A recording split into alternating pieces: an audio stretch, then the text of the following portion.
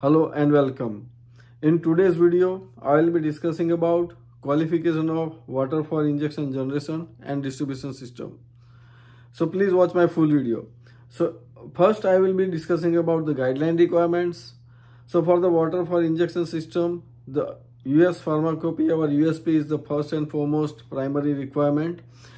USP chapter 1231 defines the requirement for the water system. It defines the requirement for the all types of water, starting from the tap water, then purified water, water for injection, and sterile water for injection. So for the guidance requirement, USP chapter 1231 is the primary. Then FDA's guide for inspection of high purity water system is also one important guideline which defines the what should be looked at when we are looking at or when we are inspecting the high purity water system, such as water for injection, generation and distribution system. Other important guideline is ISP on the water and purity systems. This guideline defines the engineering aspects of installation, commissioning of the water system. Apart from this, European guideline EU Annex 1 as well as WHO has requirements specified therein about the high quality water systems. So this defines the guidance requirement. What are the acceptance criteria? So for the water for injection, the acceptance criteria as per USP, what we have to test is conductivity, which will be 1.3 microsiemens per centimeter. Then total organic carbon or TOC, which will be 500 parts per billion. Apart from that, we have to go for the microbial limit, which is 10 CFE per 100 ml of water for injection, as well as endotoxin, which will be 0.25 endotoxin units per ml. So these are the specifications or the requirement as per USP.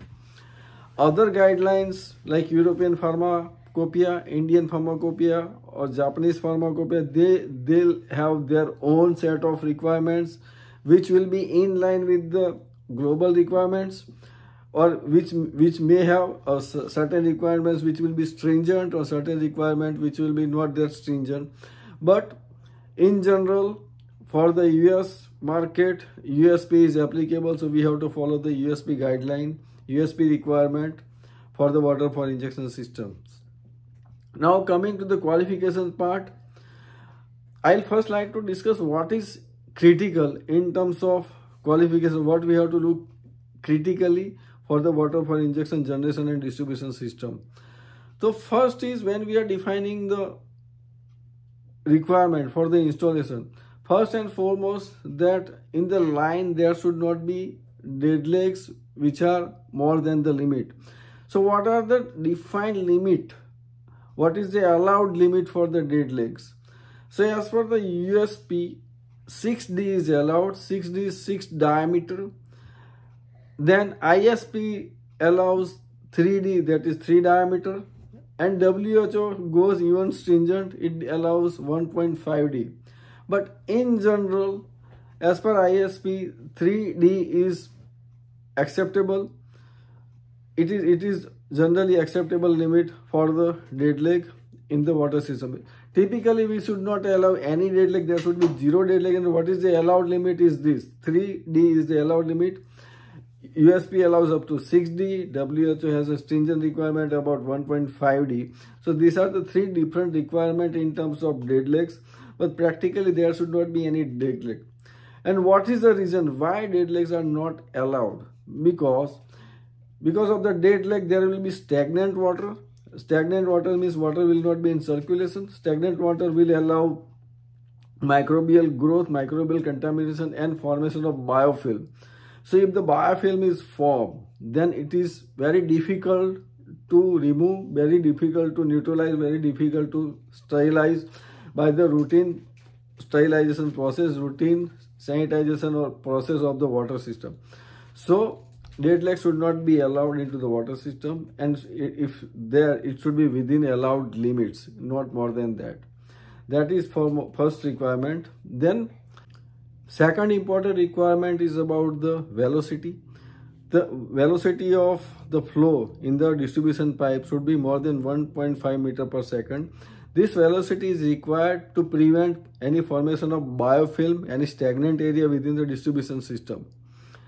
Third important point is about the welding joints. The welding joints into the water system should not have any discoloration, should not have any pinholes, and should be convex. And the convex, when we say convex, the diameter, the thickness of the convex joint should not be more than 20% of the tube thickness.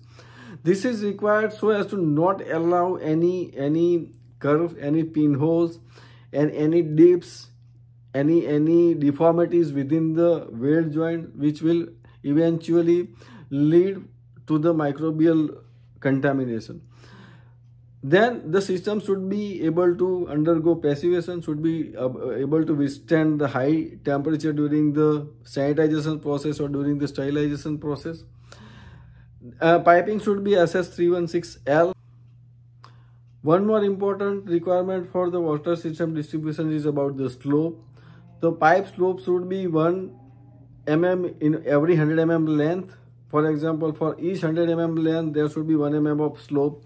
The slope is required so that to allow the flow of the water, to prevent the stagnancy. For example, if the slope is not downwards and upwards, then water will flow back. If the velocity is not enough, then it will create a pressure onto the distribution system, and if there are certain dead legs, then it will not flow to the drain, but it will remain into the system and it will create a stagnant area within the water system. The slope is one more important requirement. After, like we have discussed important critical factors in terms of installation, about the air velocity and about the weld joints, about the passivation. Then system should be sanitizable at high temperatures. Now coming to the performance qualification requirement, I have discussed that what are the acceptance criteria in terms of chemical test. We have to do conductivity, TOC, then we have to do for the microbial limits and endotoxin. Now how to qualify? So there are 3 phases of qualification: phase 1, phase 2 and phase 3. So what we are basically doing in phase 1, we have to sample from all the user points. So total number of user points we have to list it down, define into the protocol. We have to sample from the generation point, sample from the return point, as well as sample from all the user points. So supply, return and all the user points we have to sample. Phase 1 will be ranges from 2 weeks to 4 weeks. And what is the need or what is the reason for performing the phase 1? In phase 1, which we are determining that our water is meeting the required acceptance criteria. So whatever the criteria which I have defined, we have to test it for 14 days or 28 days and decide that it's meeting the criteria. And during the phase 1, the water is not to be used for any purpose. We have to just taste the water to understand that water is meeting the predefined acceptance criteria, but that water has not to be tested for anything. We cannot use for any purpose for which high quality water system like water for injection is required. Once the phase 1 is done and you have the satisfactory results, then you can start, then you have to continue with the phase 2. While doing the phase 2, you have to do the same testing which was done in phase 1 at all the sampling points. But after successful result of phase 1, you can use the water during the phase 2 for the qualification of other systems, such as you can use water for the cleaning purposes, for cleaning cycle development, and other uses where you need the water. Once the phase 2 is completed successfully, now phase 3 we have to perform. And phase 3 we have to perform for the entire year. And what is the reason to do the entire year? Because of the seasonal variation, there will be certain changes, or there can be certain impact on the water system generation and distribution system.